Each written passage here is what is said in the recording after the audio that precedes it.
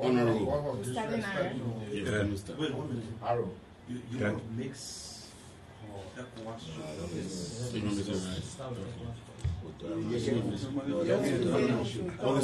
The press conference for the Yekeh Kolubah is a burning issue. Okay, no problem. Let us not kill it. Yeah. Alright, so let's start. Ladies and gentlemen. All right. Thank you and welcome to members of the press, and thank you for being on time on a short notice as we have our boss, the chair on gender, to address the press on a few issues. Thank you so much for coming. America. Good afternoon, members of the press. Thanks for being here. And my intentions as chair of gender committee have been drawn to two issues. The first is concerning the little girl, the photo that is trending on Facebook about a little girl in a uniform with Yekeh Kolubah. It's disheartening, it's frustrating, and it is regrettable that we will have people using the photo to make publicity out of it. We are very hurt with the manner in which this little girl has been treated in the public and also on social media. So we have come to this press conference to ask the public to desist from such a photo. I know it have caused a lot of emotional trauma. It have caused a lot of things among her colleagues and among her friends in your community. We cannot judge someone for standing or walking or trying to get in someone's car and think that it's going to go do other thing that is disorderly, especially for the little girl. And especially I was disheartened and I was hurt when I listened to a gentleman on Spoon FM justifying that he did the post. We called it on that particular gentleman about 3 days. Within 3 days' time, he should go and apologize to the little girl. It's wrong. If you don't do it, as gender committee, will take issue with him. Because we can't allow our little children or our girls to be molested because of people issues. You have your issues with honorable people, you go and take it up with them, and you and them have your problem. But for this girl to be brought to public ridicule is wrong. And we condemn it to the fullest, and we will follow the process to the letter, because what is happening to the little girl, she's suffering from emotional trauma right now.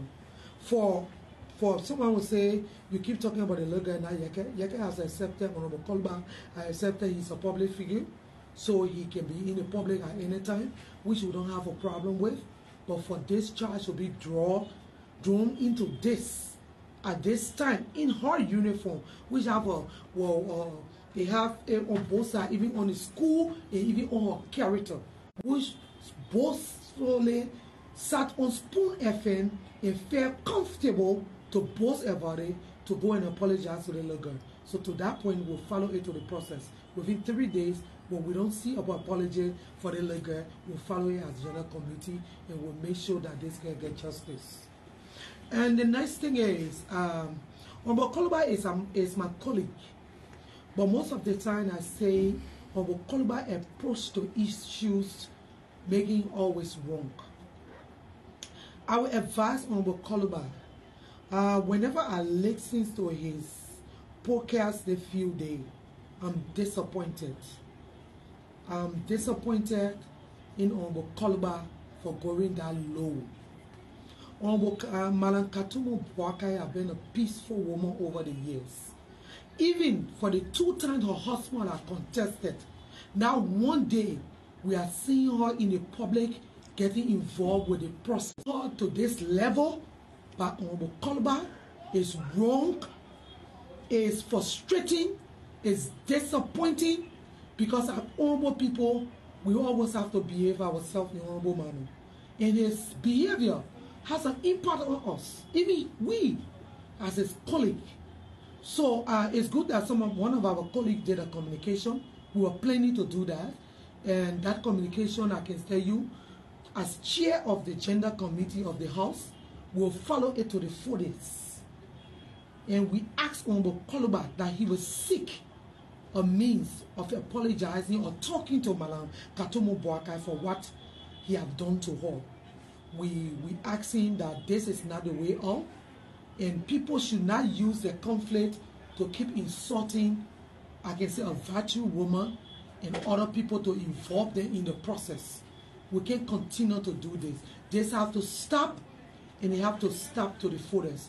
So we're watching this process, and we're following it to the fullest, and we ask that people must desist from using the social media, for using the public, and just insulting females and things that they think that they could do this and go free with it. This has to stop. And this committee will follow it to the fullest. So we ask him Moima Kolubah to desist from this and stop it, and this cannot continue in this 55th.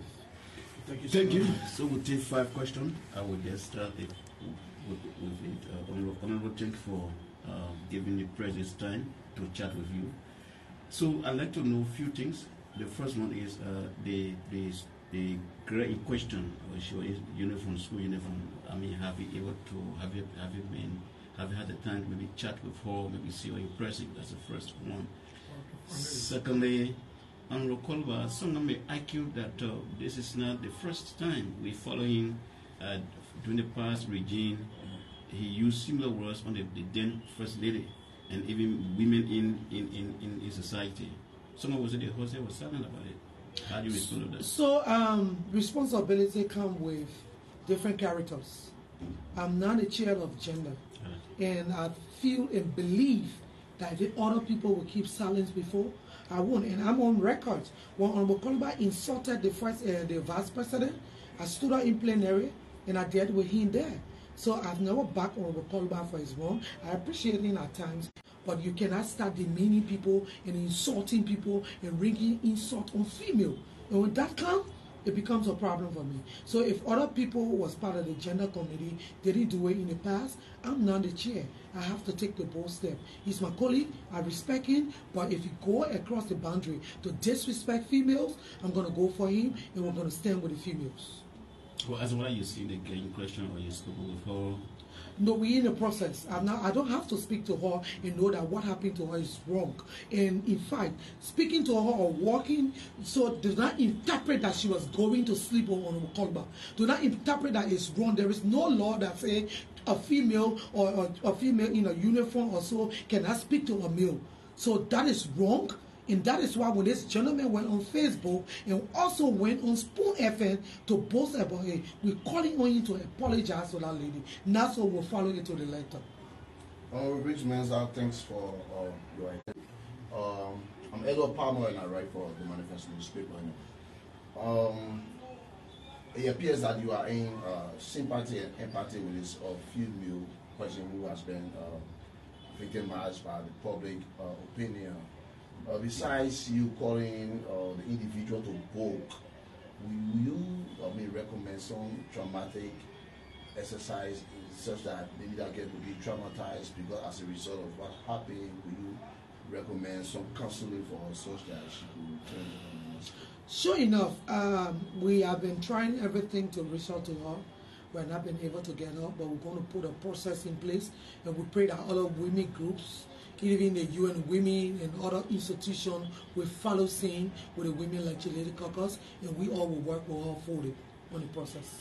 I'm Gibson G from Punch FM. You've given a 3 days ultimatum to the individual who took the picture and made the action you planning to take when he fails to comply with the 3-day ultimatum. The first thing the committee, we're going to do a communication to him to invite him, and we will make sure that, and then starting from there, we can follow other legal aspects of the process. To the last one. Yeah. So I'm Jeremy Waters. I'm from Women Voices newspaper. So when it comes to the issue of cyberbullying, it's not strange in Liberia, and you are here at the level of the legislature.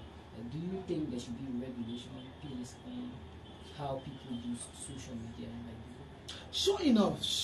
Other countries are being very careful, and they have put a lot of things in place for that.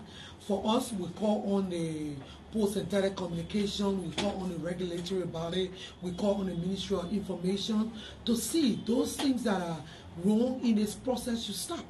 And it should be done. I think not stopping people from expressing their view, but people should be civil. When you're expressing your view, you should not go into your view may wrong other people. So you should wash it cleanly when you're doing it and make sure it's done properly. Because somebody was expressing a view on Yekeh Kolubah. You take one little innocent girl and put her in your process. Is that how we want to solve the problem? And when Yekeh Kolubah comes to the little girl, it starts to cause another mother.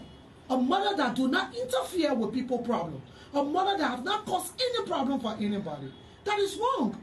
People should use the internet with responsibility and be calling on and be keen to the fact that other people's rights are also on the internet and should be respected.